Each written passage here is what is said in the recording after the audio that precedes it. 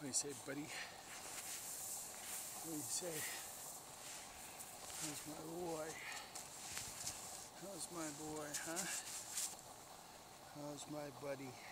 How's my boy? What a good boy. What a magnificent fella. We got a beautiful day going on here today, boy. This is Ullr. Now, Ullr, I'm just trying to check that camera, okay? You just give me a second. Just hang on. Let me just check that I'm in the right spot.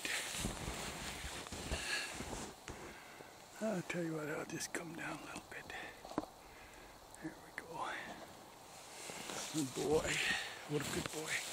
Come by me, buddy.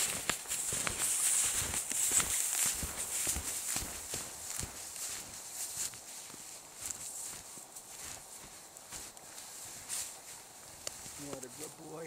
Hello. How's my boy? How's my buddy? Hey? How's my buddy? That's my good boy. Come up here, Ullr. It's my boy. It's my boy. Oh boy. Now I got a really good dog here today, boy. This is Ullr. Ullr is a Jämthund. He's a Swedish Elkhound. And we're in BC, Canada. And we're up hiking pretty high today. And I'm pretty played out already. We've been on this trail one other time, so there's a base for me as long as I stay on it. And it's not one of my normal trails, but I wanted to test Ullr on a solo hike today and just see how his lock-in skills are and his attention and focus and everything like that is, and he's an absolutely amazing fella. Now this breed of dog is one of the oldest breeds of dogs for hiking in this kind of terrain, and they've for centuries been by the handler in this kind of terrain. And he's an extreme high prey drive, bear hunting, moose hunting lineage. And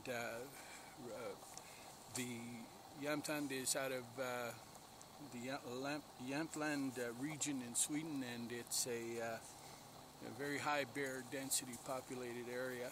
And so they're very, very stoic, very calm, very easygoing dogs. They're fearless dogs. They don't get rattled by hardly any, well, nothing rattles them. And they've been used for centuries over there. This is we're the only Jämthund breeder in Canada, in North America. And this is only the second litter that has been born here.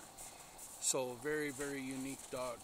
Now, we've been raising Elkhounds for, I grew up with them when I was a little kid, a little baby.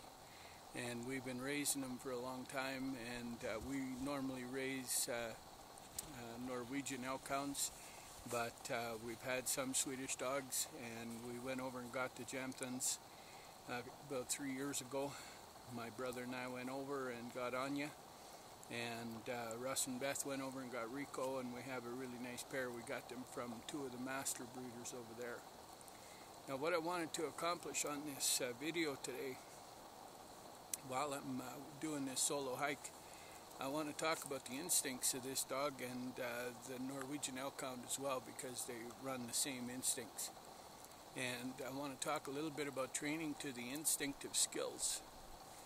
This dog is bred to work with the handler in remote terrain and to be highly focused. Now, it's routine for this dog to go out a mile, 2 kilometers, 3 kilometers, and scout big regions looking for game. And if it was to be hunting season, for example, the hunters would send that dog out, and that dog would, let's just say you were in moose country, it'd find moose, and it would actually hang with that moose and bark with that moose and let you know where that moose was. And you can work your way up then, and that dog will keep that moose busy and preoccupied basically just kind of follows along with it and barks in its face a little bit when it stops. If the moose moves, it kind of just goes along with him, barks again in his face and moves along, and tells you where they are. And it's got a very loud bark, and it will bark for hours. The grandfather of this dog got in a rugged region where Satu could not get to him, and she has a fancy piece of software on her phone in the collar of the dog, and so she can GPS. I can't use GPS here as well, but neither here nor there. In Finland, she's got a real nice system. Anyway, the grandfather, his dog, he barked that moose for 40 hours before she was able to get to him, because he kept moving and it was rugged, and ran into nightfall and had to camp. And I mean, it was that dog was seriously driven. And so this is the prey drive of this dog is the strongest there is in the world of all dogs. It is a 4,000-year-old hunting dog, and very, very skilled dog. Now, the old boys in Sweden, they all knew, and Finland, they all knew that if you sent a dog out, you had to have instinctive drive in that dog to come back. And so every dog that's been raised for hundreds and hundreds of years now has a very, very strong handler focus, meaning it will come back to the handler. Now I'm going to turn. He wants to stay over there. I'll turn. And that's okay. We'll go where he is. No sense filming me. You stay there, boy. I'll come over there. I'll come over there. You want to stay up by that tree? We can go up there. Come on. We'll go up there. Good boy. You come by me. Come.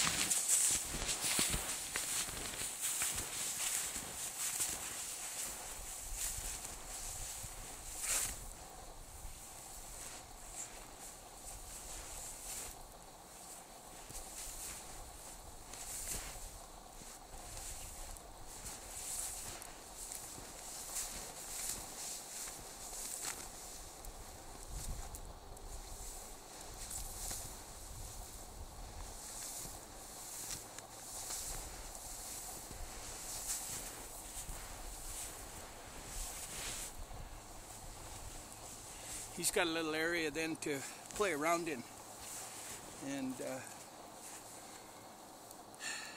you go ahead, buddy. You go ahead. He's got a little area to play. That'll be all right.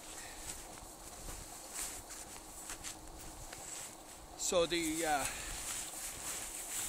dog has been bred for extreme recall and instinctive drive to return to the handler. So you can send this dog out and it will return. Now, that's where training this dog varies from a lot of breeds. This dog, the Swedes for centuries have known that in order to keep that instinctive ability to return, there has to be huge motivation on the dog to want to return. They have to have a great deal of respect for the handler. They have to have a great deal of appreciation for the handler when they get there.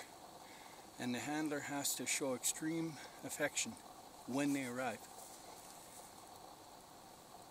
Virtually in the history of this dog, as far back as you want to talk, and my ancestors talked for 10 generations of this dog, and not one of them put a correction on this dog.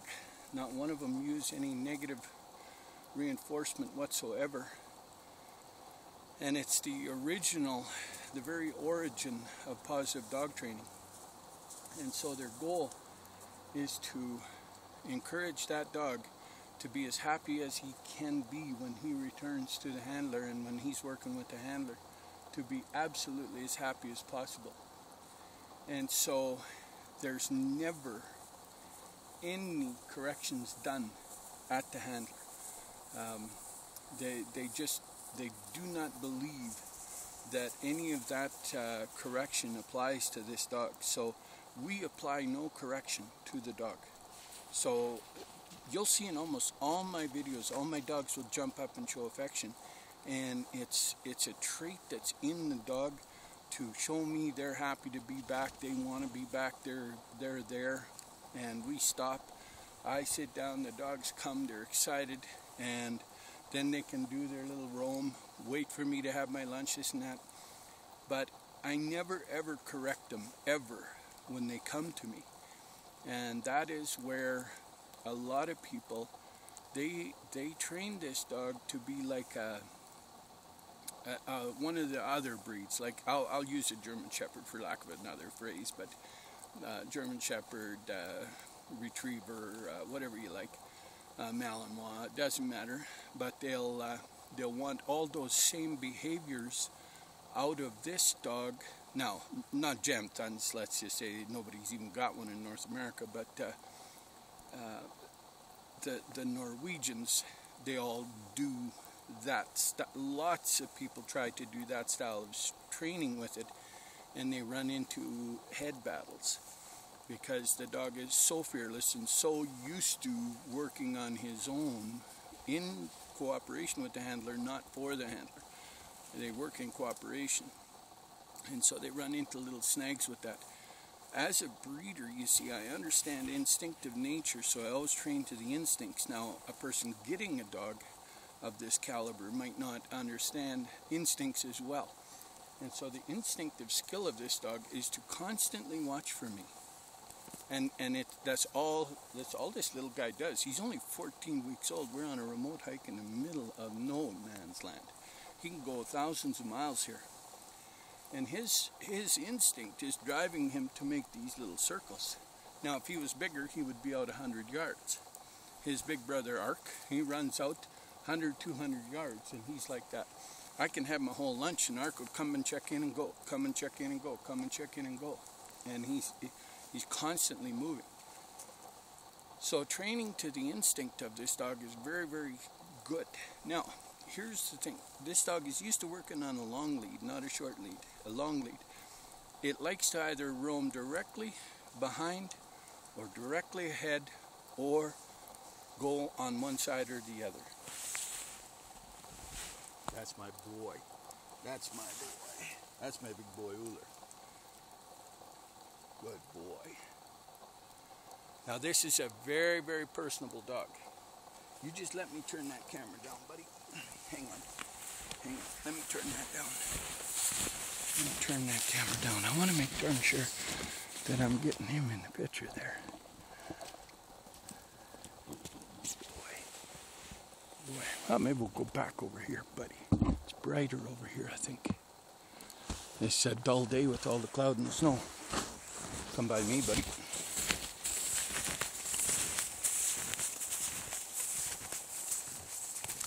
That's my boy. That's my boy. Good boy. Good boy. Very personable dog, this dog. One owner dog, very loyal to the handler. Chris and his family are getting Ullr. He's going in to search and rescue. The scent ability of this dog is intense. It's an air scent dog. So I'll tell you just on that one aspect. If you want to have less frustration out in the wilderness when you're hiking with this dog, hike into the wind. If you're hiking with the wind at your back, he's constantly wanting to turn around. And so you're constantly having to get him to come your direction. So just a mental note, pay attention what way the wind's blowing and hike that direction. Hike into the wind. He'd be really happy. And you have way less hassles, right? That's training to the instincts, working to the instincts. Work toward what this guy likes. Now, how about I give you my glove instead, buddy? Here. You chew on that. Now, these guys, they're very, very calm dogs. So they're extremely good in game-rich areas. They're phenomenal in bear territory. Of course, the background of this dog is the highest population bear density region in the world. And so that's where these dogs all originate from. And so the old timers would have their lunch, and all the bears, they'd watch the bears walk around them, and these dogs would sit and watch them, right? And that's the goal of these dogs, is to watch their back, not run into a sow with cubs, cubs here, sow here. So these dogs are very good for that. Now, these dogs are big dogs. The father of this dog is 85 pounds. He stands about this high. He's a big boy. And Ullr will be a big fella. They're made for deep snow regions, so they like this. Now, these dogs need some work. You've got to work these dogs. Now, I'll tell you about training with these dogs. If you use all positive training and you got patience, you can achieve remarkable things with this dog in very, very short time. Now, this is a prime example of what you can achieve in a very short window of time. He's 14 weeks old, and he's hiking like a pro. I mean, there's very few big dogs that would come out here and not want to go. And we not today, but yesterday, back on this trail, back over on that side, I was out with Ullr, and snowshoe hare come burning right across, right? Now, prey drive kicks in, boy, he's hustling. And I've been working on his stop, and I let him have some fun. But then I said, stop, by me.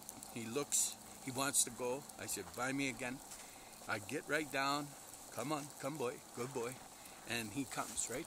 Now that's high prey drive dog at 14 weeks. So if you focus with these little guys and work with them, you can achieve incredible things in short periods of time.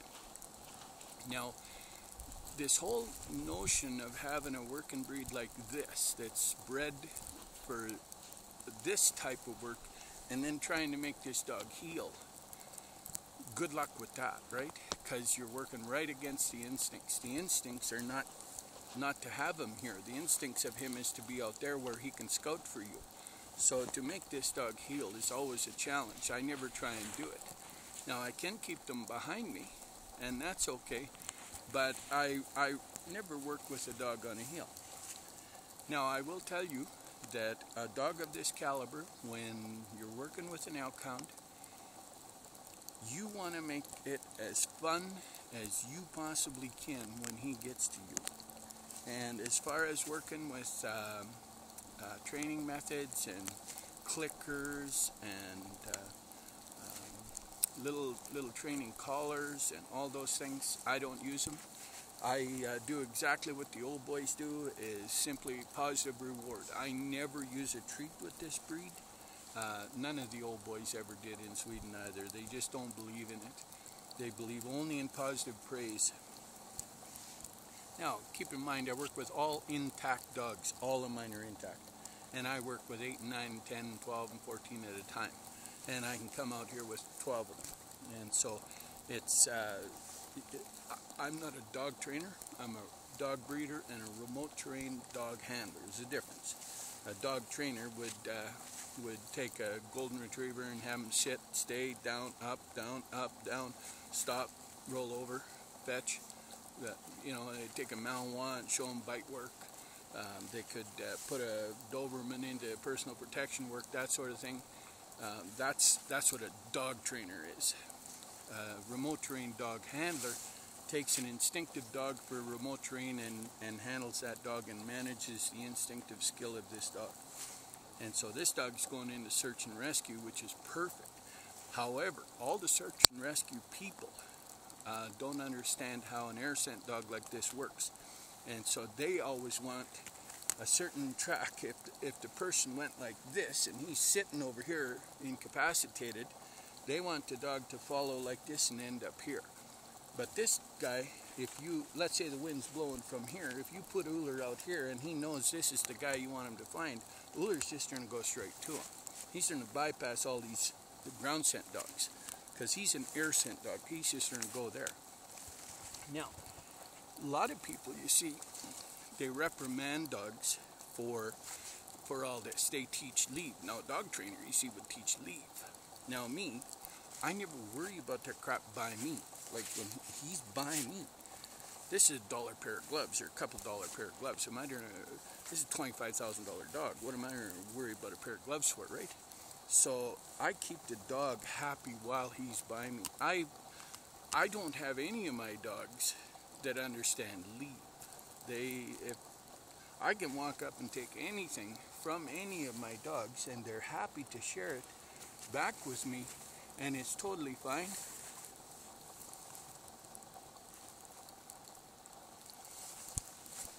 But I don't teach leave.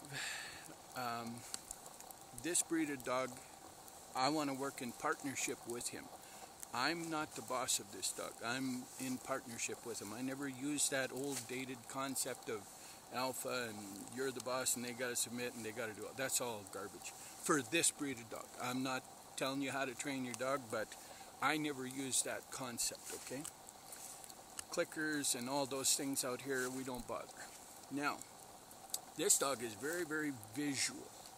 So, hand signs are a big, big deal with this dog. Now, you'll hunt silent with these dogs all the time, right? I've had his mom out, and her and I, we've been hunting silent. And I'll put on all my soft clothes. I'll put on my moccasins. I mean, we're like little Indians in the bush, her and I, and we're trucking through. And I'll have her on lead, and she's leading me to stuff, right? And she's so silent. She's so good. Now, Elkhounds hunt silent, just so you know, till they're right in the face of stuff. So you can hunt on a lead with them. And they're stealthy, and they're going through the bush, and her and I are working through. And we're doing our absolute best to not make any noise, and she'll lead me right to game, right? At 4 months, she had 2 bucks mesmerized for me, and I thought, wow, that's tough. Whitetail are hard to stop, right? But she stopped them. I don't know how many moose she's found for me, and very, very good dog. Now, her mother is the Finnish bear champion, or a Finnish bear champion, and very, very skilled dog. The background of this dog, of course, every dog in the background of it is a hunting champion, every dog. And so right back to the start of the association, this is a founding line. So you can trace this back to the very founding line of dogs. We spent a great deal of time researching this breed, and we want